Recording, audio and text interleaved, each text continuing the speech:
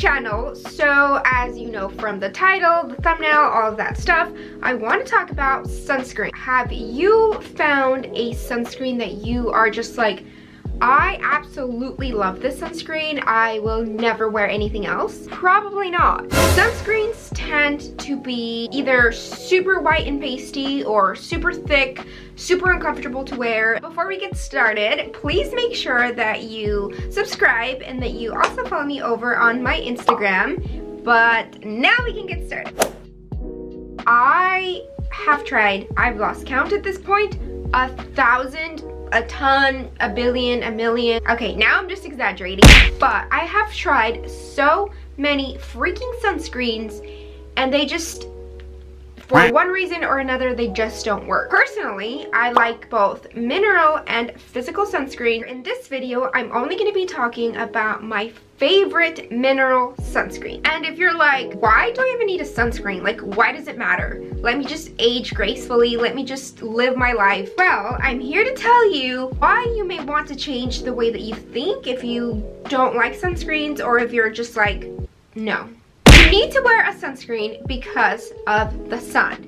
So the sun emits UV rays that penetrate our earth. The ones that the sunscreens help protect are against UVA and UVB. UVA rays are the rays that go deep into your skin and literally and physically damage your DNA, your collagen, etc., etc. UV rays, they come with a vengeance. They are not messing around. They're gonna come get you. Whether you're super light, super fair, or just a deeper skin tone, those UVA rays are going to find you if you're in your room, if you're in the closet, if you're in the kitchen, if you're at work, if you're at the gym, they will get you. If you see light, they're harming you. Now, UVB rays are those that harm the outer layer of your skin, so like the epidermis. Those bad boys are the ones that are pretty much burning your skin. And you know, sometimes, well, if you're like a lighter person, whenever you're outside, you tend to get red after being outside because you got a sunburn. Those are thanks to UVB. And if you are deeper skin toned and you think, well, I don't really burn, well, it doesn't really matter because the sun does not discriminate. You are still going to get UV damage if you are a deeper skin tone. I am super picky when it comes to finding a sunscreen. They need to pass a bunch of questions and tests, and I guess you could say it's like an interview. They need to pass a lot of these questions with flying colors. These are some of the things that these sunscreens have to pass in order for them to make it to my drawer. First thing that I look for, it needs to be broad spectrum. That means that it's gonna protect me from UVA and UVB rays. It needs to have an SPF of 30 or higher, and SPF stands for sun protective factor. When it's an SPF of 30, it claims to protect you about 96 to 97% of the UV rays, and when it's 50, it claims to protect about 98 to 99%. So the percentage is not very big. I prefer to use sunscreens anywhere from 30 to 50. Of course, if it's 50, even better, just because we tend to under apply sunscreen. It cannot leave a white cast. I mean, absolutely no white cast. I am not trying to be Capser. I am not trying to be Casper or walk around looking like Mark Zuckerberg when he was out on the beach. I don't like that look. I mean, good for him. He's being protected from the sun rays. I personally don't want that. It has to be very lightweight. I do not want to feel it on my skin at all. It needs to blend in nicely. I've tried sunscreens where after like rubbing them in, they feel thick and chalky and almost like I'm trying to spread paste on the face. I do not like sunscreens that are greasy. I don't mind dewy, but if they feel greasy and it's just slipping and sliding everywhere, I do not like that. So they cannot be greasy. It also cannot make me look orange. I mean, I've tried some CeraVe and they make me look orange. It has to work well with makeup. Those are the requirements that I require for each sunscreen. So as you can see, they are a lot. If I'm going to be giving my money to these companies, in return, I expect these things, which is normal, right? I mean, I'm giving you my hard-earned money in return for a product that works for me. Let me show you the first one that I want to talk about, and it is this one right here. This one is from Coats, and it stands for contains only titanium and zinc, which I think that's very cute for them to come up with that name. So this one is the Flawless Complexion Tinted SPF 50 Vanishing Zinc Oxide Mineral Sunscreen for Face. It is broad spectrum, but it's not water resistant. So that means that if you're gonna go hiking or if you're gonna go to the gym, this may not be your best option because it's not gonna stay on while you're sweating, while you're swimming, while you're, I don't know what you do when you sweat. This one is $27.50 for 2.5 ounces.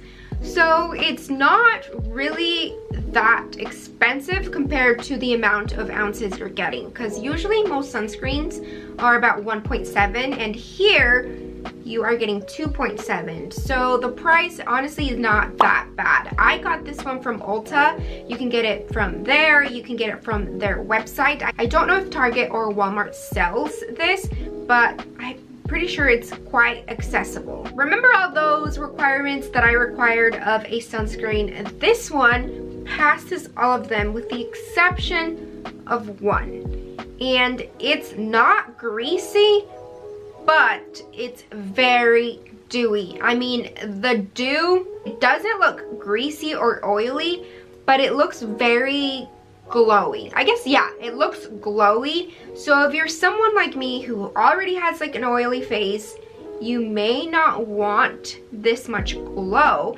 However, if you are someone like Fitzpatrick 3 and higher, I do believe this will work. They claim that they are not using nano-sized particles, but the way that this melts and pretty much disappears from your face, it does make you wonder what technology are they using in order to make this that sheer. So I have my doubts with it. Nonetheless, I still think this is freaking amazing. And like I said, if you have a deeper skin tone, I'm like Fitzpatrick 2.5, 3, but if you are higher than that, try this out because I think you will genuinely like it because it's mineral and it's not gonna be chalky, pasty, and white on your skin, but it will be glowy. But that's not anything that a powder can't fix. The zinc oxide is 20%, which means it's kind of high for zinc. So the fact that it's 20%, it doesn't mean that it's giving you more protection than something else that is a little bit lower. So I would recommend this one for you if you want something that is sheer, that is dewy, glowy, and it just kind of vanishes into the skin. Next, I'm gonna talk about the Super Goop Zinc Screen. Kind of like a lotion, and it has an SPF 40, it's broad spectrum, and it has a PA rating of plus. So it has 3 out of the 4 and sometimes 5. They are taking the initiative to provide that PA rating. Most sunscreens in the US unfortunately do not have to provide that PA rating, which means that they only have to ensure that the SPF on the label is what we're getting. That only tests for UVB rays, which means, are we getting UVA protection from those sunscreens? Because the US does not require sunscreen companies to provide that for us. But Super Goop is like, girl, I got you. I'm gonna tell you how much UVA protection you're getting from these products. So a plus is actually quite decent protection from UVA rays.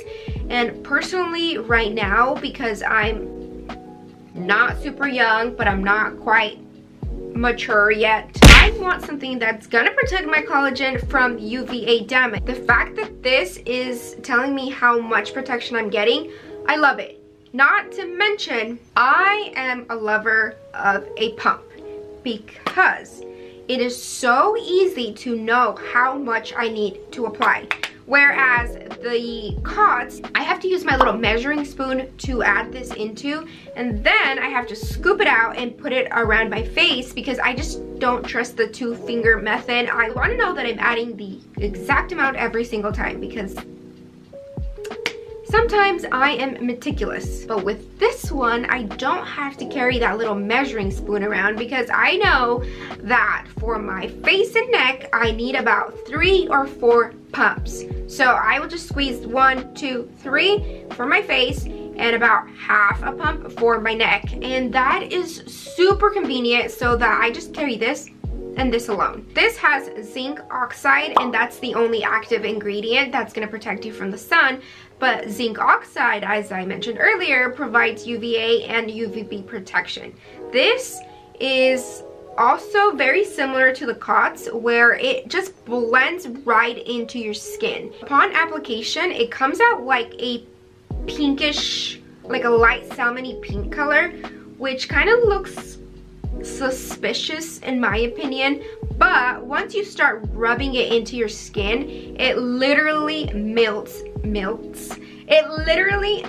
right in to the point where you can't even see it. Another difference between this and the COTS is that they say that they are not nano based, so they must be using a different technology that allows them to make this super sheer, and I do like that they are not nano based. And if you're wondering what the is nano, there are nano-sized particles that are more easily absorbed into, you know, the skin and into your body, and some people don't want that. I personally don't mind it too much if I absorb it. I mind it more that it's not providing the coverage that is needed for protection. Whereas if it's like a larger sized particle, you can be more comfortable knowing that it's actually providing protection. So again, take that with a grain of salt. I love this for like an everyday under makeup, no makeup. This, I cannot recommend it enough. If you are a deeper skin toned person, I have heard that this does work for you. I like this one more than the COTS because it's not as glowy, it's not as dewy. It has a sheen, but that sheen looks like my skin. It just looks healthy. It looks like radiant, but it's not glowy, it's not dewy. I love this one. The Sunscreen is $42 and it comes with 1.7 ounces or 50 ml. I also hate that they are so expensive. If it's for my own protection, yes, it's expensive, but the formula is something that I have not been able to find in any other sunscreen. I personally don't mind paying a little bit more for something that I enjoy wearing, because would I rather pay $5 for something that I hate wearing on my face, or pay $42 for something that I actually enjoy and I know that is good and providing protection? I mean, personally, of course I'm gonna fork up the bucks, but if you're someone that's like, I just don't want to spend that kind of money, I mean, there are other options out there, but personally, I would pay $42 for this product. Here's another one from Supergoop, and I know that you've probably seen the unseen sunscreen everywhere. However, I just want to talk about mineral sunscreens. This next one is the Mineral Matte Screen from Supergoop. It's also SPF 40. It has a PA rating of +++. It's 1.5 ounces for $38. So you get a tiny bit less, but it also costs a little bit less. Do not know why no one else is talking about this sunscreen. I have an oily face. Sometimes don't want a dewy look or a glowy look. Sometimes I just want matte face before makeup, or I just don't want to wear anything else, but I also want to hide my pores. I do think this could be a lot of people's ride or die because it's not shiny, it's not dewy, it's not glowy, it hides your pores, it's a mineral, it's tinted, it has zinc oxide and titanium dioxide. I don't understand why people are not going crazy over this one as they did over the unseen sunscreen. I just don't get it. I will say though, if you have very dry skin, you may not like this as much unless you moisturize extremely well before applying this. This, I put it on and it blends into my face. It looks a little bit pasty at first, but after like 5-10 minutes, I can't even tell that I'm wearing anything on my face. My pores are blurred, my skin is the same color as it was before. Supergoop has also stated that it is not nano based, which again, I don't know how their technology works to make these so sheer, but I love this. I would also recommend it to anybody who just hates the dewy, glowy look of sunscreens right here. Please try this out, and if you like it, let me know. Again, if you hate it, also let me know so that I don't recommend it to friends and family. I also don't think this will work for people who hate dimethicone. So dimethicone is very buttery soft. It's very slippy, and some people don't like that feeling, although you only feel it when you're applying it, because once it sets, it doesn't feel like that. But if you're someone that's like, dimethicone, I'm out, you're not gonna like this. This is probably my favorite. Now, all the sunscreens that I showed you serve a different purpose for me in my daily use, but this one is the closest one to perfection. Dare I say, if perfection even exists, because this is mineral based, it's tinted, SPF 50, broad spectrum, water resistant for 40 minutes. I mean, everything I have been asking for, she is. She is perfection, she is beauty, she is grace. She is everything I have been wanting in a tiny little purple bottle. I wish it were in a pump, just because it would be easier for me to gauge how much I need to apply. I do wish it didn't have a scent.